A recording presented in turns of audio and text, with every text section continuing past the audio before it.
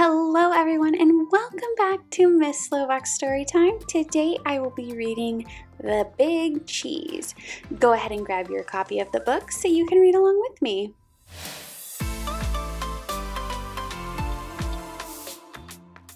The Big Cheese, written by Jory John, illustrated by Pete Oswald. They call me Cheese, the Big Cheese. Oh, say it with me, please. The Big Cheese! Ta-da! You'd better believe it. That's right, folks. I'm the biggest, cheesiest piece of cheddar around. I'm really something to behold.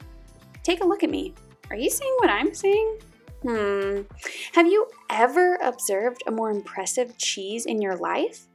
It's not just my stature either. It's my presence, my vibe, the energy I emanate, the excitement I exude. It's the way I fill a room or a theater or a stadium. Wherever I go, I cause a fuss. Heads turn, jaws drop, gasps are audible.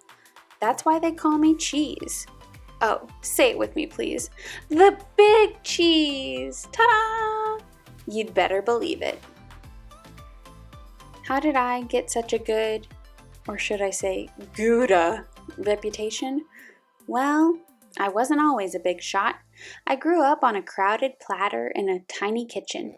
I was an unremarkable little curd. We lived quiet lives of pasteurization. But I wasn't happy with the status quo. Oh no, I wanted to make a big old name for myself. So I resolved to become a big cheese. I wanted the praise, the cheers, the spotlight, the attention, the ovations, the celebrations. I set to work and before long I was on the fast track to success. I dressed to impress. I shredded the competition. I stole every show. And then I'd brag nonstop to anybody who would listen. Hey, did you see me score that goal while I was literally yawning? What was the secret to my success? Well, I stuck to the things I was good at. That way, I couldn't possibly fail. Did it get a little boring never trying anything new? I suppose, but it didn't matter as long as everyone agreed that I was, oh say it with me please, the Big Cheese. Ta-da! But then, one fateful day, I met Wedge. He was new in town and he seemed to be my exact opposite in every way. He was quiet, I was loud. He was shy, I was bold. While I dominated conversations, he kept to himself. I didn't pay much attention at first because why would I?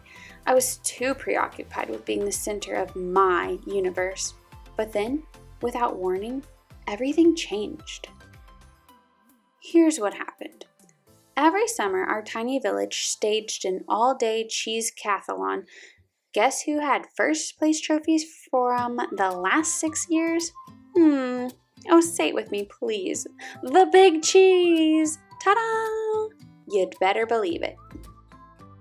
This year's opening ceremony started at 5 a.m. sharp. I was fully primed and prepared to prevail. First up was a foot race, and I zipped into the lead. Within seconds, though, there was someone on my heels. I could hear his breath, the pitter-patter of his agile feet. It was Wedge. I could not believe it. Oh, he was fast. Not just fast, but skilled, disciplined. He paced himself. We were neck and neck for most of the race, but when I slipped on a rogue pebble, Wedge swerved, sped up, and beat me by a nose. A cheese nose. For the first time, I'd come in second place. Oh, the indignity! But there was no time to sulk because the next leg of the competition had already started. It was a game of chess. Before I could blink or think, Wedge had taken my king in 4 moves, and while I was busy protesting to the judges, he had already moved on. The following events were a blur of loss after humiliating loss. Hat making, sheep herding, bread buttering. It turned out that Wedge was quietly excellent at everything. Even when he won, though, he didn't gloat. He was so humble. It was odd. It was disconcerting. It was absolutely baffling. Finally, I watched in dismay as Wedge trounced me one last time, and the day came to a bitter end. Well, bitter for me at least. I went through every possible emotion. Rah, no, boo, until I'd finally exhausted myself. And as I lay in the muck, I heard a thunderous voice making the dreaded announcement. First place goes to newcomer Wedge Wedgeman. The crowd roared its approval. What had just happened? It was honestly hard to fathom. I closed my eyes. Suddenly, inexplicably, I felt a sense of calm come over me. I listened to my breathing, to the steady beating of my heart. Yes, I had lost, again and again and again. But after all that, I actually felt okay, relieved even. I suddenly knew that my world wasn't going to crumble. I picked myself up, I dusted myself off, and I headed home. Before too long, I spotted Wedge. He wasn't busy celebrating or bragging. He was just watching the stream go by. He looked content. We chatted for a bit. It turned out that Wedge had a fascinating life story. I found myself getting caught up in a great conversation. A conversation that wasn't all about me. That day, I realized something. Maybe it didn't matter if I wasn't the best at everything. In fact, perhaps it was healthy for me to lose for once. And sure, my ego was bruised in the short term, but over time I gained some perspective on what's really important. Losing taught me about empathy and humility. It showed me that I'd become so focused on winning that I was missing out on the joy of participating. And it helped me see that I can live with defeat, even if I get a bit angry or frustrated at first. These days, I'm trying not to lose worry about whether I win or lose. I don't even have to impress everyone all the time. I let others have the spotlight.